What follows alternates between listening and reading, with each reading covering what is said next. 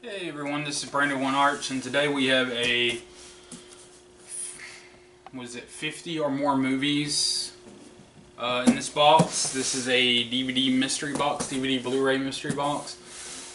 This is actually my Christmas gift from my sister that got a little while back. I've already kind of peeked into it because it was a Christmas gift. I want to see what was all in here. But it is some movies. Some of these I already know I don't own, but I forgot 2/3 of what was in here already because my memory is horrible. But as usual, we'll go through, see what I have, what I don't have, give a little bit of reviews for the movie here and there, my usual shtick. And we'll go ahead and start it off. Like I said, some of this I remember and some of it I don't. I'm just going to grab a handful, we'll see what we got. Let's see. The first batch. We have Beowulf, and this is the animated cut. It has the voice talents of, and honestly I cannot see it because whoever made the decision to make a dark background and then almost as dark lettering was not using their brain, honestly. It's a good cast. I remember Angelina Jolie does a voice in it and other people. But you have Beowulf, director's cut. On here. Up next, and that's one I'll look to see if I have because it was actually pretty good. It's A Night in Old Mexico. This cowboy ain't done yet, but I'm gonna have to check it out mostly because it's got Robert Duvall in it, the Academy Award winner Robert Duvall. I'm a huge Robert Duvall fan, yet I've never heard of nor saw this movie.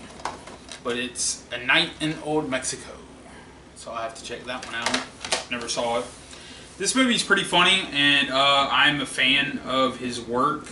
I'm a big Vince Vaughn fan. I do love Vince Vaughn, but I know I've saw this, but I'll watch it again. It's pretty funny. It's kind of annoyingly funny. I'm one of those type that I don't mind romantic comedies that much.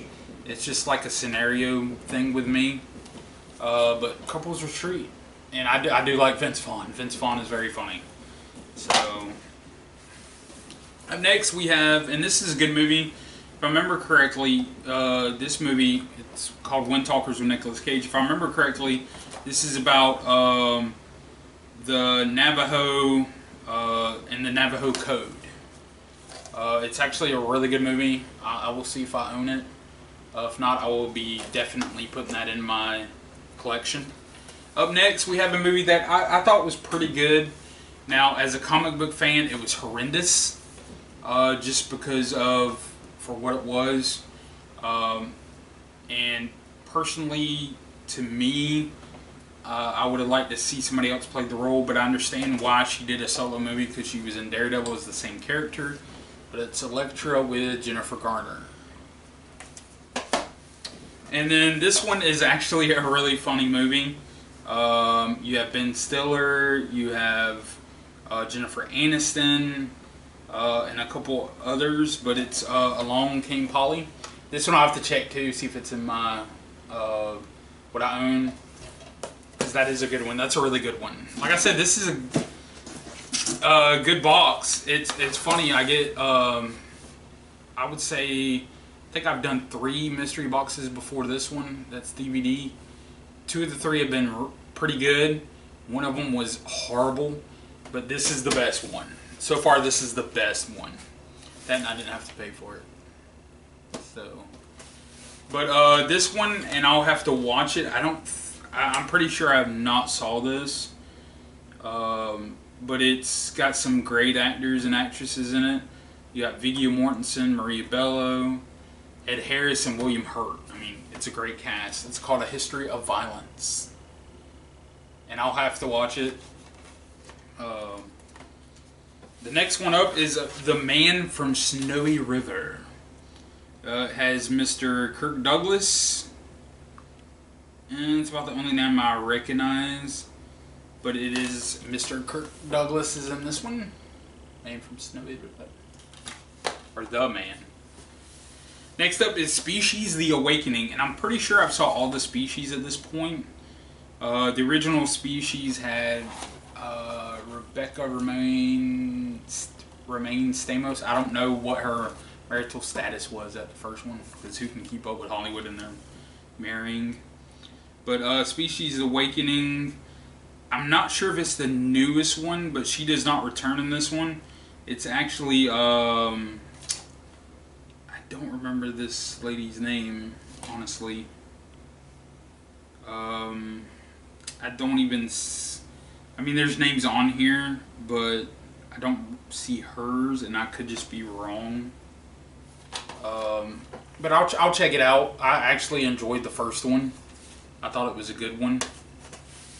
Next up, and I'm pretty sure I own this, but I do like this movie. It's, I don't really know how, I think it's like loosely based on the video game. But it's done by Uwe Boll, who does, and I might have pronounced it wrong, I'm sorry if I did. It's U-W-E, and then B-O-L-L. He does a lot of game movie adaptations, kind of like more of a B-rated.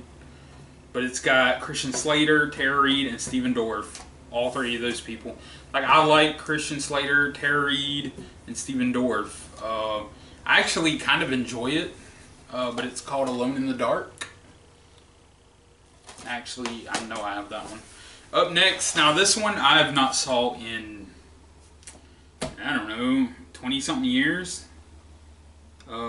This came out in '99, so that'd be about right. It's probably been about 20 years since I saw it. But it has Carl Weathers, Terry Hulk Hogan, and Shannon Tweed.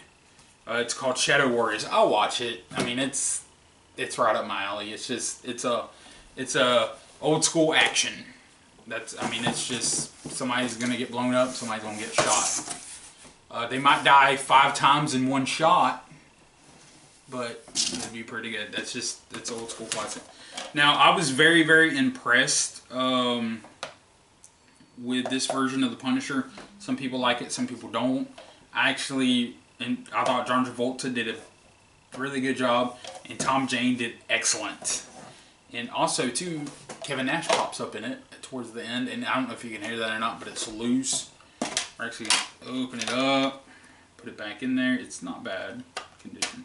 Put it back in there. Now, this one I know I own, but I'll watch it again. I love that movie. I probably saw it 5-10 times.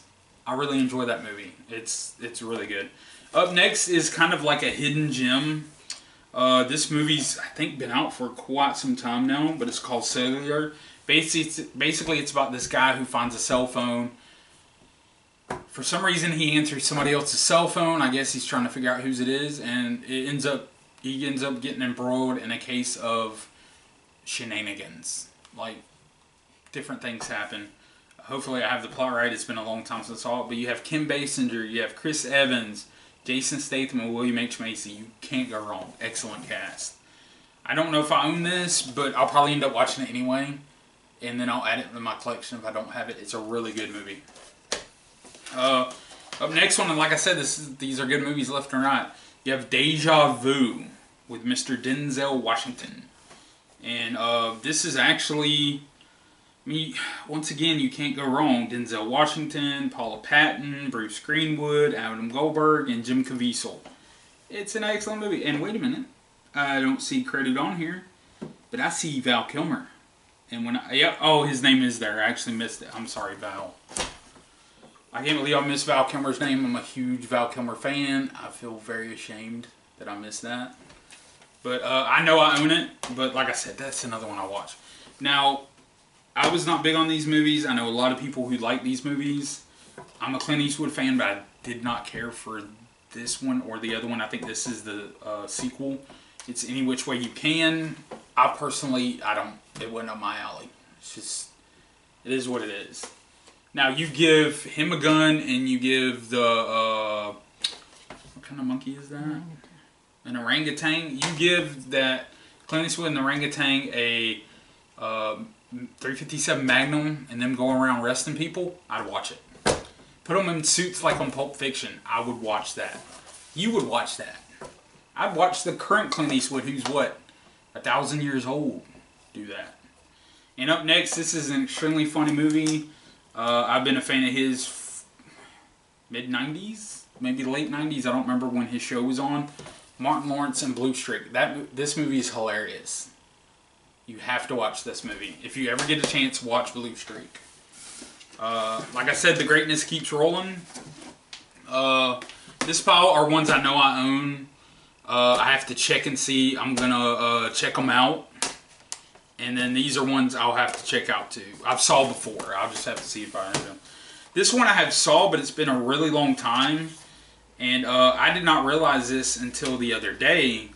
I mean, first I'll tell you what it is. And it's called Basic Instinct 2. It's actually a sequel to the, I don't know, early 90s, mid 90s movie Basic Instinct. But it has Sharon Stone reprises her role. And the actual cop in this one, in the first one it was Michael Douglas, I think. In this one it is David Morrissey. Now most people will know David Morrissey as, I can't even think of his name. He was the bad guy on Walking Dead, and I can't think of it. Governor. The Governor. Not to be confused with the Governor, which is Arnold. But I'm gonna, unlike Sharon Stone, I'm just gonna flash you what the movie looks like. So, but that's Basic Instinct 2. Up next is a movie that, to me, it could have been a lot better. Now, I've only saw it once or twice, and it's been a really, really long time, like when it first came out. I like both of these people, but to me, the movie was just not that great. It's called The Island and Michael Bay. It's a Michael Bay film, and maybe that's why I didn't like it as much. Michael Bay is too hit and miss with me. He has his really good moments and then really awful. But this has Ewan McGregor and Scarlett Johansson. Like I said, I like both of them, but I don't know, to me it was just not a good movie. Now, I will go back and rewatch it, because like I said, it's been a long time. And as you get older, your feelings towards movies change. It's just the way it is. Up next, you have, which, once again, it's Denzel. So, honestly, this is a good movie. It's not as good as some of his others. It's kind of like outside of the realm of the way he usually does things. But you have Denzel Washington, Eva Mendes, Sanaa Lathan. I would imagine I butchered her name. If so, sorry about that. You have a lot of A's in your name. And then Dean Cain. So, I mean, it's a great cast for me. I like that movie. That one I'll have to see if I own, because that's a good one. Now, this one I don't think I've ever saw. So I'll have to check it out. But it's called Dark Water with Jennifer Connelly. I don't know a lot about this. Honestly, I'll have to look into it. I'll have to watch it and check it out. But I don't know really anything about that one. The next one, it was kind of like one of those that's, I'm just going to have to check out. I mean, it's got a good cast. I saw the cast. It's got, you have Devon Sawa, Bridget Wilson Sampras, and Rupert Graves and Rufus Sewell. But it's called Extreme Ops. Like I said, I don't think I've ever saw that or heard of it, really. And up next, and I actually don't remember seeing this one in there, but it's kind of funny. We talked about Elektra earlier, and we have Daredevil. Now, I enjoy Daredevil, but it's a long conversation on Daredevil, on how I feel about Daredevil. Up next, we have another set. And this is one I used to watch a lot, and then my copy got broke. But it's U.S. Seals 2. It's about exactly what it sounds like. And I'll have to refix these piles. And earlier, I had actually mentioned this and did not realize it was in the group at Species. And we're going to actually see. At this point, she was going by... Oh, and I was wrong. It's not Rebecca Romijn. It's Natasha Henstridge that did the originals. She was also in A Whole Nine Yards. She played Bruce Willis's wife that ended up getting together with Matthew Perry. Excellent movie. But this also has Ben Kingsley, Michael Madsen, Alfred Molina, Forrest Whitaker and Marge Helgenberger. Burger King. It's a good movie. I like it. To me it was good. Now this movie, I like this movie, but at the same time, it kind of there's parts of it that like destroys my brain on what goes on in it. But it's Cold Creek Manor. Have a good cast with it.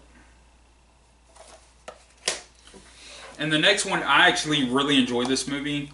It's Chris O'Donnell, Bill Paxton, Robin Tunney, and Scott Glenn. It's Vertical Limit.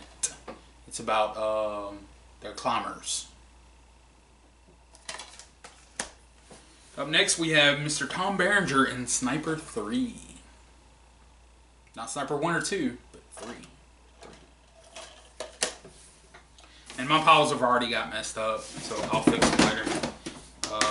Up next, we have, and I actually, I thought this was pretty good. I don't really remember it that well. But honestly, with any of the Terminator movies, except 1 and 2, which seem to be beloved by most, to me, Terminator, they're hit and miss. I mean, if I'm in the mood, I'll watch any of them, it's fine. You have Terminator 3. And up next, I mean, it was not as good as the original, but I liked what they tried with it. It is what I would call the remake with Billy Bob Thornton, Bad News Bears. And then we have one of my favorite movies, 300. And be careful if you go to his home. If he does not like you, he will kick you in a hole. And then up next, and I don't think I saw this entire movie, and it's getting kind of old now, but it's got Tom Cruise and Jamie Foxx. You have Collateral. So I'll probably have to check that out just because I do like both of them. See, up next we have, oh wow, in the world, Tom Cruise again. We have War of the Worlds, and that was actually a pretty good movie. That was pretty good. And then after that, and we've had this in a couple boxes, it's actually a different cover that I've never saw. It's actually kind of a cool cover, but it's Lord of War. I have saw that one before. And up next, and I'll check it out because it is a monster movie, or what I like to call a monster movie, or an animal monster movie, I guess it should say. Shark Zone. Welcome to the Shark Zone. And then I love this movie. A lot of people find it dumb, but I like those movies that are awfully good, which means they're awful, but they're good to some degree. And this is just, it's one of those movies I like to call it's so dumb it's funny. And that's Dude, Where's My Car? It's just, that's what it is. Up next, I saw this, and I think this is about the 3rd or 4th Stephen Dorff movie, actually. But it's been a really long time since I saw this, but it's called Fear.com. Alright, and another batch, which this is a good box. This is actually a really good box. Now, I actually really enjoy this movie. I've saw it a couple of times. It's called Taking Lives. It is about a FBI profiler played by Angelina Jolie. Or Jolie, whatever. I like saying Jolie. Up next is an actual really good cast, and it's called Takers. And then the next one, I actually saw this not long ago, but Richard Gere and Diane Lane in Unfaithful. And it's exactly what you think it's about. And up next, and this movie is actually really hilarious. If you like Seth Green, Matthew Lillard, or Dax Shepard, or just one of them, you will love this movie. It's called Without a Paddle. And then the next one, which is an excellent movie. It's getting actually pretty up there in age now. I think this actually won some awards. Or at least was up for a lot of awards. It's called Crash. It's actually a good movie. And up next we have, and I've never saw this and probably never will. It is called Picture in the Pinup. That sounds like a Hallmark movie. But late night. Okay, up next we have Adam Sandler, Kate Beckinsale, and Christopher Walken. I actually like all three, but I remember when this movie was back back in the day, I didn't care for it or wanted to see it. It's called Click. Up next, and I think this has been in a couple of different boxes, but it is still an excellent movie, Inside Man. You can't go wrong. Up next, and I've actually saw this as an excellent movie, Mr. John Travolta, The General's Daughter. The next one is Flight Plane with Jodie Foster. Now, this is one of those movies where, even though I pulled for the whole movie, it really had you thinking, as in, wait a minute, is she crazy? Or is she not crazy, but she's crazy? And up next is Bad Parenting number 1, as I like to call it, Bad Parenting, Taken. Now, I don't know if I've had this one in other boxes, but I know I've had some of the others. Yeah. And next up are the final 4.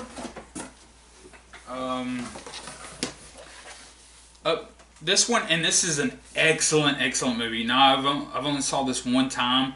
But you have Sean Penn, Tim Robbins, Kevin Bacon, Lawrence Fishburne, Marcia Gay Harden, and Lauren Linney, and it is an actual Clint Eastwood movie, or a movie by Clint Eastwood called Mystic River.